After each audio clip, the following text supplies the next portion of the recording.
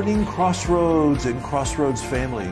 This is Pastor Bob Barker of Crossroads Community Church, and I am so glad that you're here with me today. I know it's a beautiful day. We had some challenges here recently, which we'll talk about in a moment, but I'll tell you what, I'm glad that you're here, and I'm greeting you here on this bright, beautiful, going to be hot Sunday morning here in Dallas, Texas. I want you to know that I've been praying for you this week, especially this week. We've had a lot to be praying about these past few days, that's for sure. The coronavirus continues to go. California forest fires are just horrific. The hurricanes blowing through the Caribbean, the Gulf, Texas, Louisiana. And Father, we just thank you for that family of those that have lost loved ones and injured property all across Louisiana and going on up north. But I just want to let you know, I know that we've got even more things to be praying about. One of them is the upcoming 2020 elections. We really need to be praying about that. But you know, I know that our God will answer our prayers as well. The Bible says, it's one of my favorite verses, is the fact that God watches over His word to perform it on our behalves. And I'm excited to see the miracles He's doing as He answers our prayers. Well, today, I've got a message that I think you'll enjoy as well as be important to you. It's all about the truth. What do you think about that opening little introduction that I did? Did it grab you? Well, I know it grabbed me. That's from the 1992 movie, A Few Good Men, with Demi Moore, Tom Cruise, and of course the fabulous Jack Nicholson. I didn't think the truth was something that the public, could really take. That's what he was talking about. He says, I don't think you can take the real truth. But you know what? We need the truth. We need the truth, don't we? And especially now. Many, many years ago when I was born, my parents actually named me Robert Barker, but they never really called me that. They called me Bob. So a few years later, you may remember, an early television program it was a game show called Truth or Consequences with Mr. Bob Barker. Of course, he went on to be the guest TV host of the game show The Price is Right, which of course now Drew Carey currently hosts. But people in church, when I began to pastor, they thought it'd be funny, at the end when I would give an altar call, people would come and say, "Come on down." And of course, jokingly, that would be something that we would know in the background. But when people came down to give their heart to the Lord or to join the church, we certainly didn't make a joke about it. But those people that did come up to me, like deacons and things like that, would come up, I'd make a joke to them and I would say, I know the truth and the consequences. And that's what I want us to talk about today. I want us to talk a little bit about the truth and the consequences. I want us to know what the truth really is. And I want us to start by looking over here in the Old Testament today. In Exodus 20, verse 16, it's talking about the Ten Commandments. And this is the plates that Moses brought down from Mount Sinai. It says here in Exodus chapter 20, verse 16. Let's read it together. You shall not give false witness against your neighbor. You shall not give false witness against your neighbor. And of course, the Ten Commandments were that first group of laws that we know about, known as the Mosaic laws. And I'm sure when you were growing up, you heard it as well as I did. Sticks and stones may break my bones, but words will never hurt me, which we know is false. Words can hurt you. They can trick you. They can mislead you. Personally, I think the truth is in short supply these days. Truth is something that we need to be able to make decisions on and to plan a future with. I've been watching the Democratic and Republican national conventions these last couple of weeks, and I'm wondering if there's anyone out there that we can really trust to tell us the truth. It's difficult. The polls show us that we don't think that our leaders are telling us the truth. It's as if the candidates will tell the truth as long as it's convenient for them. And unfortunately, as the election draws near, I think it'll be open season on the truth, to tell you the truth. And I think we need to be praying for more discernment as we grow closer to the November elections. I think we need to be praying that the Spirit of truth will give us a clear, discerning mind and heart to know what our candidates are telling us, what their staff and what their segregates are telling us is the truth or not. We need to know that. I remember after one election, a Texas politician summed up the reason why another particular candidate would be a horrible pick, was it said that this particular candidate forgot the first rule of knife fighting, that there are no rules. And I think that's a mistake. There has to be rules. There is one rule that really towers above all others. We might call it the first rule of human relationships. And it's about the truth. You shall not give false testimony against your neighbor.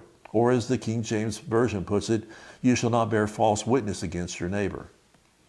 In a world where words are many and the truth is cheap, we are to tell the truth, the whole truth, and nothing but the truth. You could flip the 9th commandment around and read it this way. You must not tamper with the truth. You must not tamper or manipulate the truth. So this morning what I want us to do is to take a quick little Bible survey of what the Bible says about lying. And I want us to start over here in the Old Testament. In Psalm 12:2, it says, everyone lies to their neighbor. They flatter with their lips, but harbor deception in their hearts.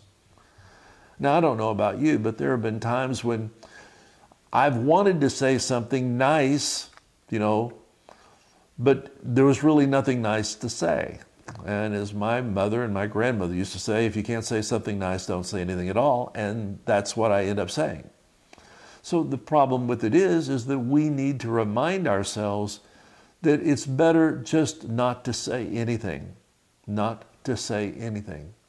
Look over here at Proverbs 6, verse 16 through 19. There are 6 things the Lord hates, 7 that are detestable to him. Haughty eyes, a lying tongue, hands that shed innocent blood, a heart that devises wicked schemes, feet that are quick to rush into evil, a false witness who pours out lies, and a person who stirs up conflict in the community. So we're seeing here that there is a preponderance of evidence that lying is not a good thing. It's not a good thing. Falsehood is anything but the truth. Look here in Proverbs 14, verse 5. A truthful witness does not deceive, but a false witness pours out lies. Pours out lies. And if we get into the New Testament, we find out that the New Testament is in harmony with and in concert with the Old Testament. Look here what Paul says to the church at Ephesus, here in Ephesians 4, verse 25. Therefore, each of you must put off falsehood and speak truthfully to your neighbor, for we are all members of one body. So we're supposed to remind ourselves that every person is interconnected to us. Look here in Colossians chapter 3, verse 9. Do not lie to each other, since you have taken off your old self with its practices. Well, Paul is really kind of referring to the place where he wrote this statement. He says, we are a new creation, so we should put off the old being lying, deceiving, deceitful thinking, and put on the new life, the new man, the new creature, the new spirit, not the old person, the new spirit, which is truth-telling, telling the truth, always being honest. And finally, look here in Revelation chapter 21, verse 8. But the cowardly and unbelieving, the vile, the murderers, the sexually immoral, those who practice magical arts and idolaters and all liars, they will be consigned to a fiery lake of burning sulfur. He's talking about hell. So let's agree, the truth matters greatly to God. Not only does truth matter, but telling the truth matters. We could go on to say that God hates those who willfully choose to lie. The truth really matters to God, and that's the message of the ninth commandment. So let's talk about the things that this ninth commandment really covers. There are several different areas, and I want us to take a look at each one of them. So the first one is lying under oath. Lying under oath, or what the legal system calls perjury. This is the most basic issue in the view of the ninth commandment, lying under oath. Sure, it's wrong. We all know that. But we see our leaders do it so often that it doesn't seem like a big issue to us anymore. And that is corruption, where we assume that it's okay to lie and to present falsehoods as the truth. Look over here in Deuteronomy 19, 16 through 21. Watch here. It says, "A malicious witness takes the stand to accuse someone of a crime. The two people involved in the dispute must stand in the presence of the Lord before the priests and the judges who are in office at the time. The judges shall make a thorough investigation, and if the witness proves to be a liar, then do to the false witness as the witness intended to do to the other party. You must purge the evil from you. The rest of the people will hear this and be afraid, and never again will such an evil thing be done among you." Wow. That means if you said something false that another person would then be accused of, or, judged having done, they find out that it's false, then the punishment would have been yours, would be yours. Let's look at this one. The direct lie. Now, what is a direct lie? Here we're thinking of the deliberate, premeditated lie, such as when the time Jacob deceived his father Isaac by pretending to be his brother Esau. You'll remember this story in the Old Testament. Isaac is growing blind. Jacob and Esau are his sons. Esau was the older son, which should inherit the birthright. But Jacob puts a fur on his arm and goes in and pretends to be his brother Esau. And Isaac declares Jacob the one who gets the birthright, the inheritance. He deceives his own father and outwits his brother. It's premeditated. That's horrible, horrible, horrible. The next thing this ninth commandment kind of envelops is the subjective lie. This is the lie in which you arrange the facts in such a way that while you're not directly telling a lie, you're allowing other people to believe that which is not true. Another example about that would be Joseph's brother in the Old Testament. When Joseph had been sold into slavery, his brothers went out and dipped his coat, the coat of many colors, in blood and brought it back to their father Jacob. Although they had dipped the coat in the sheep's blood, they allowed Jacob to believe and come to a false conclusion that Jacob had been torn apart by wild animals, when in reality they had sold him to become a slave. So they allowed him just to come to his own conclusion, even though those conclusions were wrong. They did not correct him. Keeping quiet is another thing that the ninth commandment comes into play with. Keeping quiet when you really know the truth. Keeping quiet is a lie, because by not testifying, you are allowing either an innocent party to be wrongly convicted, or you allow a guilty party to be wrongly set free. That's unconscionable. Leviticus 5 verse 1, look right here what it says. "If anyone sins because they do not speak up when they hear a public charge to testify regarding someone or something that they had seen or heard about, they will be responsible." So it's clearly lined up in the Bible that if we know something that would eliminate someone from being charged with a crime and yet we remain silent, that is lying. That is lying.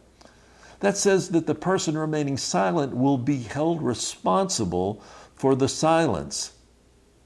Keeping silent is a crime that God will not overlook. Another thing that this all encompasses here in the 9th commandment is slander. Slander is making a false accusation against another person. Now, you might remember the story when Potiphar's wife was guilty of slander when she falsely accused Joseph of raping her. Joseph had been sold into slavery, and he gets into the prison system, and he's elevated. He becomes Potiphar's the right hand, and he's an attractive young guy, and Potiphar's wife sees that he is very handsome and he's anointed by God, and she dresses in a seductive way, and Joseph doesn't fall for it, and he runs from her, but even while running, she is yelling rape. This is a vicious form of lying because it's usually passed along through gossip, rumor, and innuendo. Now, I know that this case turned out to be a bad one because Joseph goes back into prison again, but God elevates him and frees him, and he becomes the number 2 person under Pharaoh. It's a tremendous story. If you don't know it, you might want to go back and read it. Look here in Romans chapter 1, verse 29. They have become filled with every kind of wickedness, evil, greed, and depravity. They are full of murder, strife, deceit, and malice. They are gossips. Gossips. So Paul is letting us know that gossiping, innuendos, slights of telling the truth or not telling the truth are really important. Here Paul lists slander as one of the marks of a depraved lifestyle. It's the outward mark of someone who really doesn't know God. Can you imagine that? If we slander someone, it's a mark that we really don't know God. Here's another one that kind of falls into place with what the 9th commandment is talking about. It's flattery. It may surprise you that this is another biblical truth, but David condemns those who lie with flattering lips. Flattery is the use of insincere compliments. We call it buttering up, kissing up, sucking up. My kids, they would say, "Dad, is it wrong if I compliment them?" And I say, "To what end? What's the reason? What's the purpose behind you flattering your teacher, telling them that you like something that they do?" God hates it because flattery is used to gain an unfair advantage over other people. It's to insinuate a closer relationship, and we're not supposed to do that. Something else it talks about, careless exaggeration. Now, I know this is, I've heard it called, what is it called? Evangelistically speaking. Exaggeration. People say about how many people they have in their church, how many people came to the Lord this Sunday, things like that. Politicians talk about how many people they had at a meeting when we can see clearly that that's not the truth. And a lot of times, most salespeople will simply overpromise and underdeliver. That's like when someone when someone makes a statement, "Oh, your delivery will be on the 10th. You're going to get that on the 10th. Would they know full well that it's not going to be delivered until the 18th because the factory can't get it made in time? They know that. But in order to get the sale, they'll tell you that it's going to happen on the 10th. Something else that's really not good is lying to God. I know people don't think that they lie to God, but let me tell you, in all of the years of ministry as being a pastor, and even before that, that's what happens when you make a promise to God and don't keep it. It's what we call foxhole religion. It simply means that every time that you're in a crisis in your life, we promise to serve God faithfully if He will just get us out of trouble. God, if you'll just keep me from getting this speeding ticket. Now, I got stopped here, I got caught doing this, and I got caught doing this. Or worse, if we're in the hospital. This is what I have personally seen. I've personally seen people make a promise to God to do something for God. If God would just get them through this procedure at the hospital and everything would come out okay, that they would serve God faithfully for the rest of their life. Well, so, they get out of the hospital and they suddenly have amnesia. They forgot all about that. They forgot all about that commitment. I know someone who said, you know what? I will tithe if God will do this. And God did that, and they didn't tithe. And I wonder why their life is in such turmoil. They don't have any friends. They talk about not having any friends.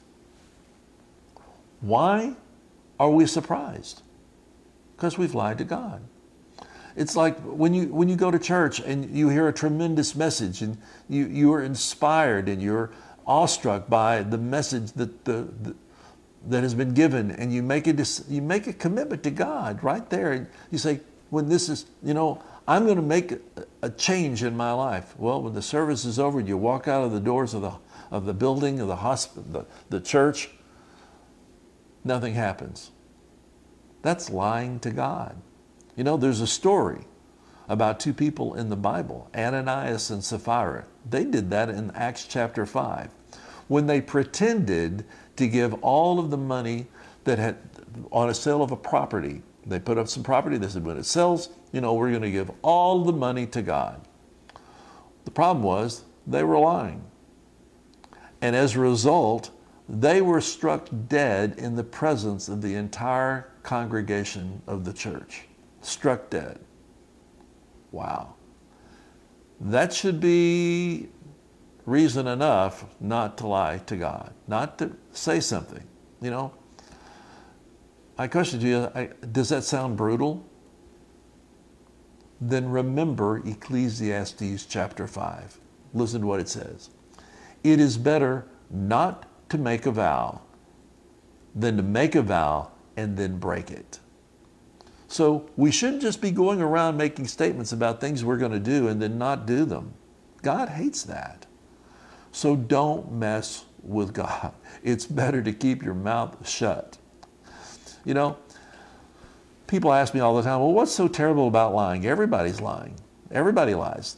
This person lies. That person lies. This position person lies. This one lies. This one lies to cover up that lie. Lying destroys our society. It wrecks our homes. It's been known to split churches before, and it fractures families, even poisons the best of relationships. How many of us have tried to lie our way out of trouble, but like Dennis the Menace, have gotten only in deeper and deeper? In the cartoons and things like that, Dennis will make one statement to Mr. Wilson, the next door neighbor. He'll say something else to one of his buddies, and he'll say something else to his parents. Then he can't remember what he said to who.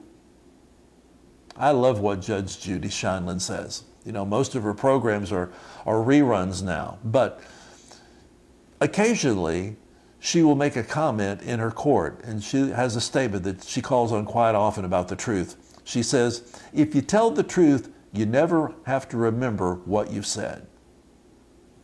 You'll never have to remember what you said. Sometimes it's the little white lie that we tell, or what we call the social necessary deception. There is no such thing. It's a lie, or it's the truth. I'm the father of 4 great daughters, and they've all grown up to be really, really tremendous people. I'm happy. I'm happy. Their mother and I did a really good job raising our kids. But when they were growing up, as most adolescents do, they have problems with self-esteem and their bodies, how they look and how they're presented. And I had that terrible question raised to me one day, Daddy, do these jeans make me look big? First off, there is really no good answer to that question. And especially when you don't want to hurt your children's feelings, and you know that it's a temporary weight gain, and that in a couple of weeks they'll look really thin and skinny because their body's just changing shape all the time. But we don't want to say, that they don't look big, or that the genes, whatever, so we want to say no. But we're forced to say, I was always forced to say, no, baby, it's not the genes.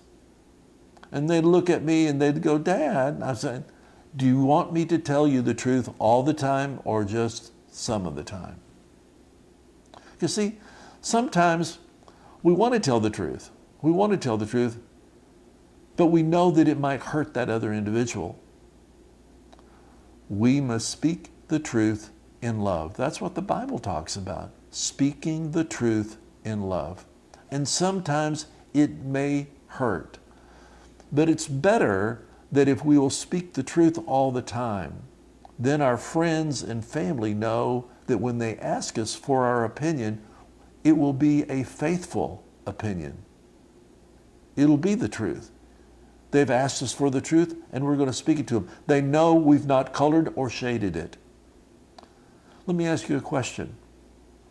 When you go to the doctor, do you want the doctor to tell you the truth? I've had that personally happen to me. I've gone to the doctor, and I knew that the results were probable. And I had to hear those questions, yes, you've got cancer. But that's been over 15 years ago. So see, the truth, while at the moment may cause some disconcerting ideas and things that we have to kind of face, the good news is we know what we're up against. Let me ask you another question. When you're talking to your children's teachers or to your best friend, and you ask them, do you want them to tell you the truth? And especially from our elected officials, don't we want to hear the truth? Don't we have the right to demand the truth?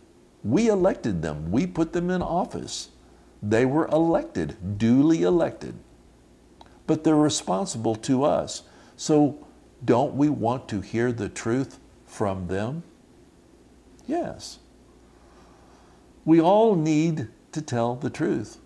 We all need to decide that the truth is more important sometimes than hurting someone's feelings. How we tell them the truth is really important as well. But we all need to grow into the likeness of our elder brother Jesus. The Bible says that he was the truth and the way and the life. The life, the truth, and the way. He is the truth. And we should grow up into his likeness. And it's not always easy, but it is possible. So I want to pray for you right now. I want to pray for you right now. Because I know that some of us are in a position where we have to tell the truth to people who have asked for it. When people come and ask me about certain things, about guidance and direction in their life, I have to tell them the truth. I want to, but I am responsible to tell them the truth. We as Christians, as believers, are responsible to speak the truth. The reason is that is our witness. Our witness is of the likeness whose image we're made in. We're made in God's image. We are supposed to speak and tell the truth. Not shade it, but we can speak it in love. We can tell them in love. So I want to pray for you right now. Heavenly Father, right now, I thank you that you are the best example of the truth that there is, that you are the way, the truth, and the life. And Father God, I thank you that each and every one of us today are aspiring to be like you. So we are going to think before we speak. Are there going to be repercussions of me speaking what I'm getting ready to say? Then give me the words. I always pray when I'm having to deal with a difficult situation, I pray that God will give me the words to say.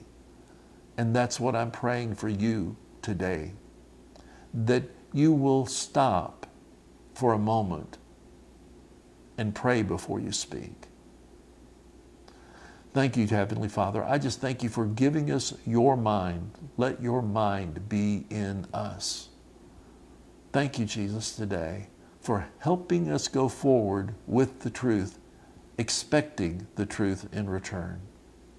In Jesus' name, amen. I want you to know I'm expecting good things. I'm expecting good things for you. And I know for some people who have not found the truth always easy to say, that you're going to find it the right thing to do and to say. And I want to thank you for being here with me today. You know, each week I just thank you for being faithful, for checking in, and whether you watch the program as it's played on Sunday morning at 10 or some other time during the day or even on Monday. I know that a lot of people pick up the program on Facebook here throughout the week. And then some even pick it up on our YouTube channel. So wherever you pick it up, I just thank you for participating with us and letting me know that you're enjoying the program. I appreciate all of those of you who drop me a note, message me on my phone, or drop me an email and letting me know that you watched the program this week and what it's meant to you. I'm hoping that the truth will mean something to you going forward as well. I just want to remind you to be faithful, and you are the most faithful group of church people I know, and that you stand tall and do the best you can financially as you can. I know we're still struggling. I'm still not working my secular job, but I just thank God that He continues to provide, and I know He's going to provide for you as well. So if you'd like to give today or right now, right there on the homepage for Crossroads Community Church right here on Facebook, you'll see the little icon there that says sign up. And if you'll take a moment, click on that, it'll take you directly to the Givelify app where you can give any amount you'd like. Or if you're on your phone or your mobile device, you can do the same thing. Simply click on the little icon there on the right where it says sign up, and it'll take you to the Givelify app where you can give, again, any amount you'd like. I just want to thank you for being here today. I just thank you and I love you. My prayers go out to you. All of our families who have been involved in so much devastation, whether the coronavirus and family lost members and things of that nature, or due to the hurricane that just blew through, all of this that's going on, we've got lots to be praying about, and we're praying for you today as well. And I just want to let you know this has been Pastor Bob Barker with Crossroads Today, wishing you a beautiful day today. And remember that God's miracles are yours today. And I will see you right here next Sunday. God bless you.